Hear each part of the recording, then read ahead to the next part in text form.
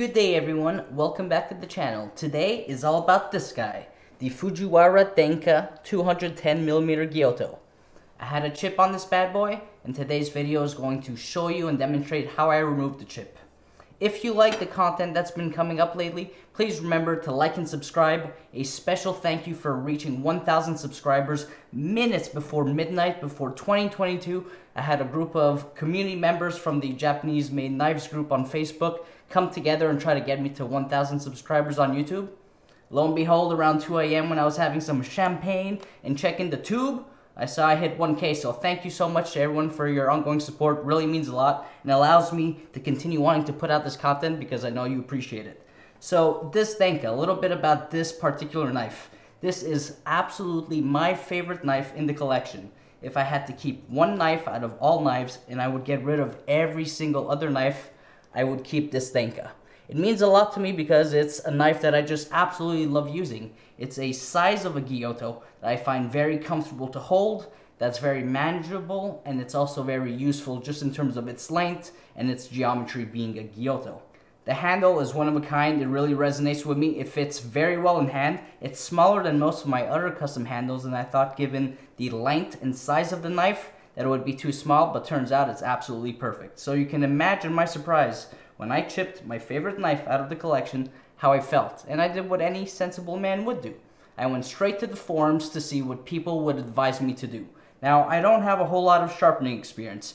I'm an amateur at best when it comes to sharpening. I have the equipment, but I have a lot of knives and I don't sharpen them super often.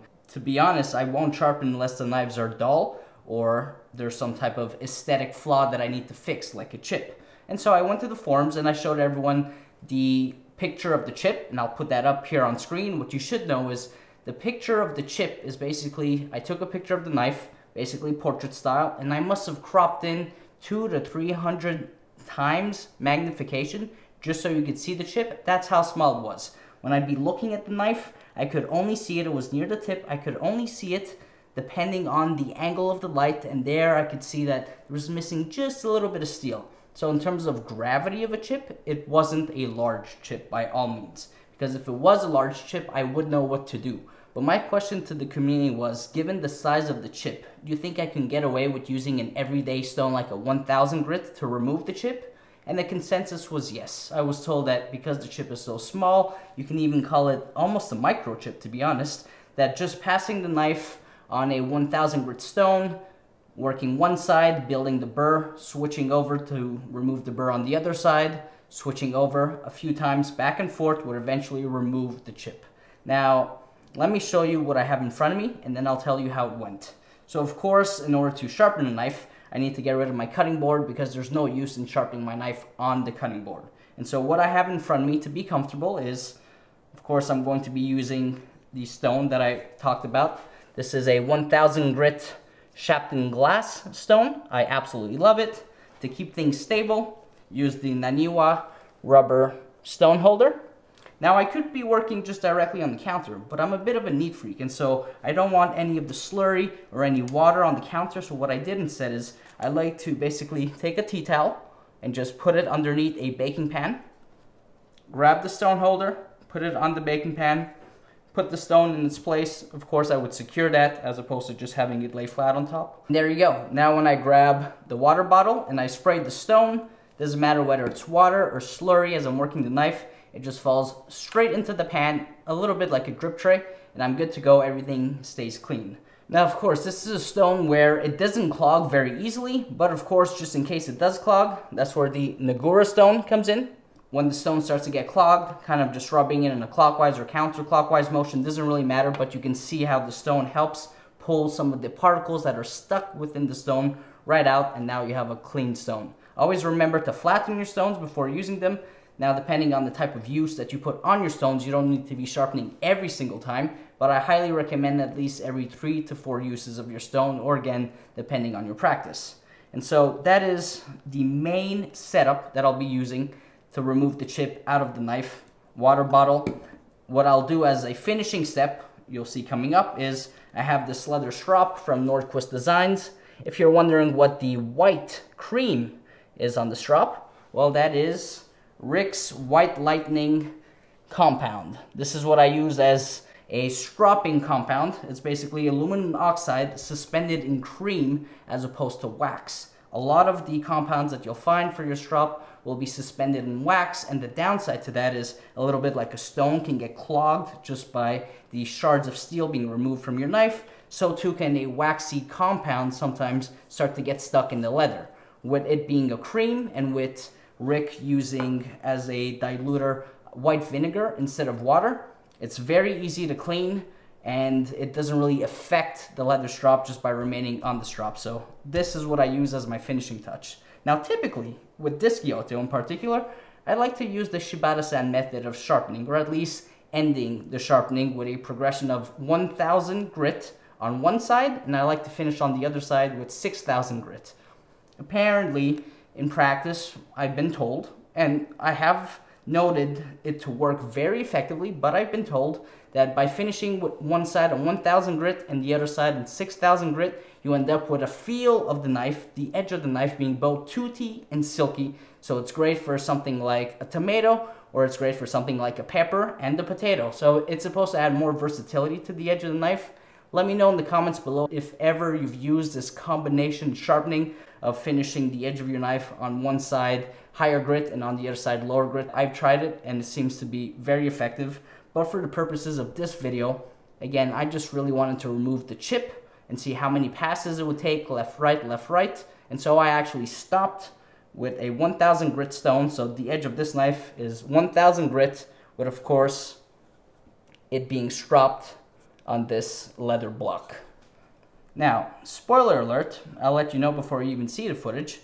It did work. I removed the chip successfully, but it wasn't as quick as I thought it might be, right? The whole idea of asking, do you think I can use a 1000 grit stone, is because I don't want to remove more steel than is necessary if I stop down to something like a 500 grit stone, which I do own, by the way. And so I can tell you that probably because I don't sharpen very often, the first pass on both sides was lighter than I should have on a 1000 grit stone in terms of pressure applied. And so it took 5 passes.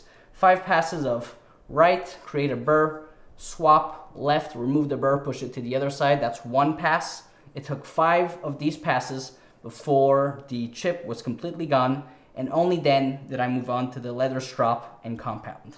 To make sure that the chip was fully out, a little bit like I did when I noticed the chip, I used this nifty little hand loop. Super easy to see any of the defects on the blade.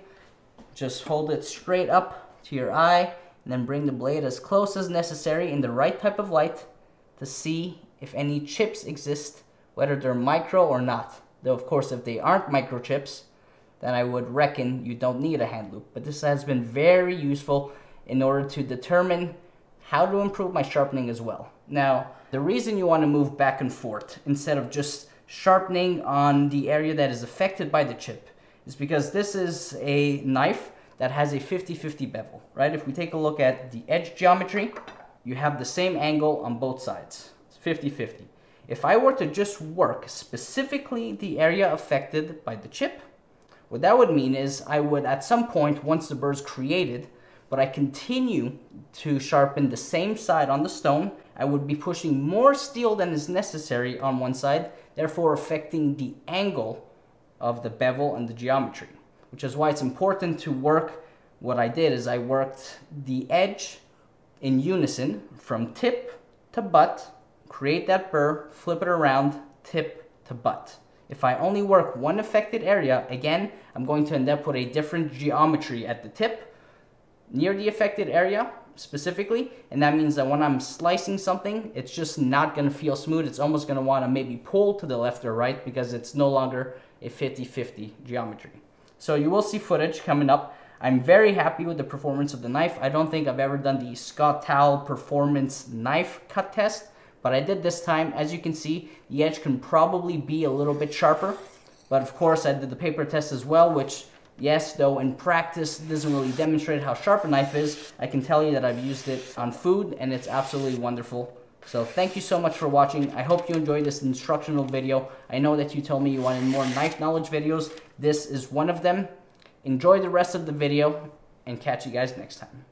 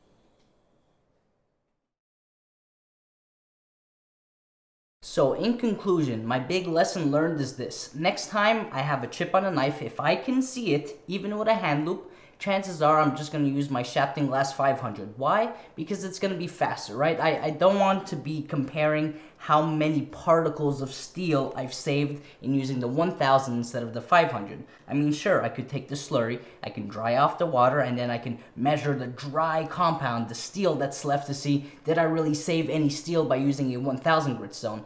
But that's beyond my expertise. It's also beyond my focus. I'm interested in Japanese kitchen knives and in learning to sharpen them properly, but clearly 5 passes might still have been unnecessary if using a Shapton 500. Maybe after the first pass, I would have noticed I'm really close to getting that chip out, and then I could have progressed to the 1000. So next time I see a chip, if I can see it, I'm going to be using the 500. For this time, this was a fun little experiment. I did work the chip out. Took a little bit longer than necessary, but this knife right now is screaming sharp. The chip is out, which means the best part is it can get back to work. Thanks for watching, and see you next time.